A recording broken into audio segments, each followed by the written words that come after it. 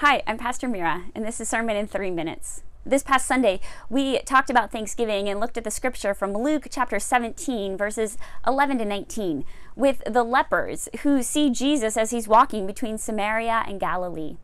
A leper in those days was any person with a skin condition, and they were forced to shout, "Unclean, unclean," whenever they walked on the road, for fear that their disease could be contaminated and could actually transfer to the person they were passing. Once, or if they were ever able to get rid of their disease, they then had to go to the priest in the temple, who would determine if they were clean before they could return to their families. For a diagnosis of being a leper meant you had to leave your family and community and live out in the desert, often in small bands all alone. Well, these are the folks who Jesus, as he was walking between Samaria and Galilee, he encounters lepers shouting on the road, "Unclean, unclean." He sees them and says to them that you are clean after they ask for mercy. The lepers then run off, presumably to the priest, to know if they're clean. But one turns back. He turns back, he praises God, knowing that God had worked through this man, Jesus, and falls at the feet of Jesus, thanking him.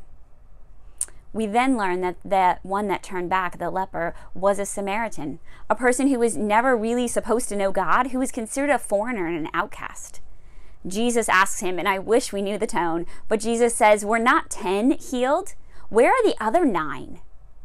He then looks at the man and says, "Get up and go, for your faith has made you well." A person who was never supposed to believe in God knew the moment that he was healed, he had to pause his life and turn back and give praise and thanks to God and to this man, Jesus, because he had been healed.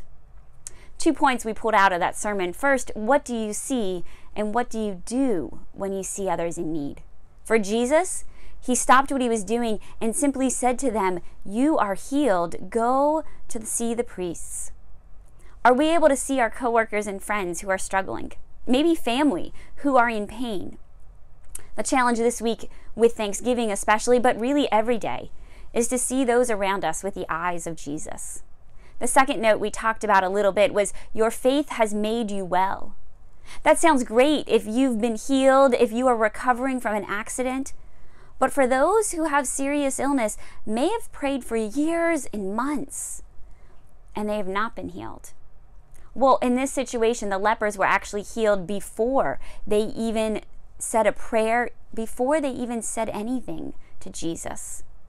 You see, your faith has made you well doesn't always mean it's about physical healing.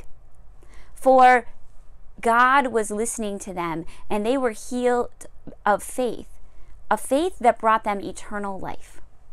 There's so much more to this story, but that's really what we unpacked, and we talked about the Lifesaver Challenge. I encourage the congregation to take a Lifesaver and put it in their mouths. And throughout this week, let the Lifesaver melt in your mouth while you thank God for everything you've been given. For your faith has made you well. It's about giving thanks, and it's about giving and living thanks each and every day through the ups and the downs. That's a brief summary. Hope you have a great Thanksgiving. Thanks for tuning in.